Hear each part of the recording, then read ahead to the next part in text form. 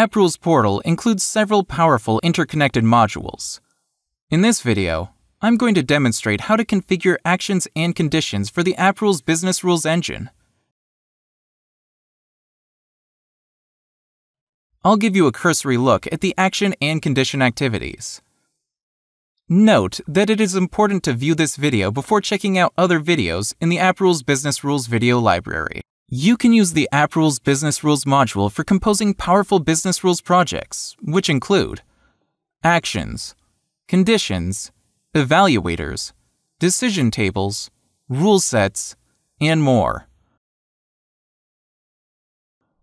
I'll be showing you how to do the following. Add the Business Rules module to the toolbox. Create a Business Rules project. Configure actions. Configure conditions. And I'll also show you how to run and monitor a Business Rules job directly. First, let's add the Business Rules module to the toolbox. Open the base node, select appRules, and reset the toolbox. As you can see, the Business Rules module activities have been added to the toolbox. The Business Rules module, used in conjunction with hundreds of connectors, is one of the key features of the appRules portal solution engine. Now, let's create a new project for our demo. At an atomic level, actions and conditions form the core of the appRules Business Rules module. All activities in the Business Rules module utilize actions, conditions, or both.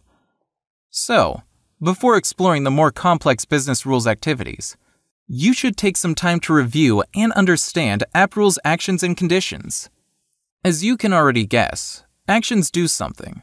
In short, actions are activities or code that are executed with no restrictions on the execution result. Conditions, on the other hand, are activities or code that must return a Boolean result. Conditions must return true or false. I'll go ahead and drag an action activity onto the designer. Configure the action settings. You can select the action from one of the categories including primitives, execution, machine learning, and data source. Let's configure the action from the data source category. Open the Databases node. Open the SQL Server database. Finally, let's select the Initialize Source action and configure the properties. We have just created a powerful action without writing any code. Now, let's follow the same process to show how to add a condition. Drag a condition activity onto the designer.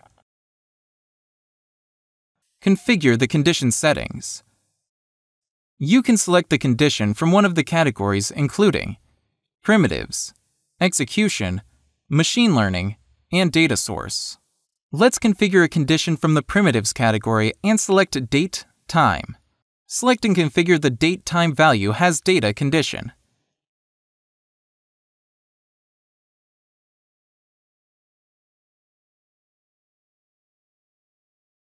We have just created a condition without writing any code.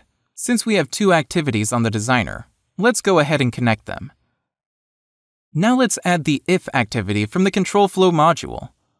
We will write a message to the log if the condition result is true, and write a different message if the result is false.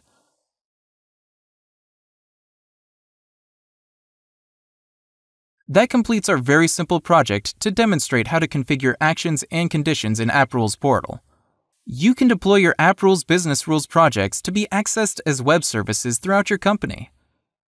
For this demonstration, I'll go ahead and run the project directly.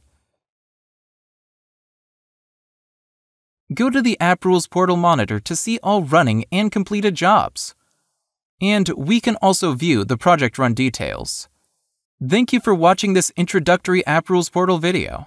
The appRules Samples project database includes more advanced business rules examples.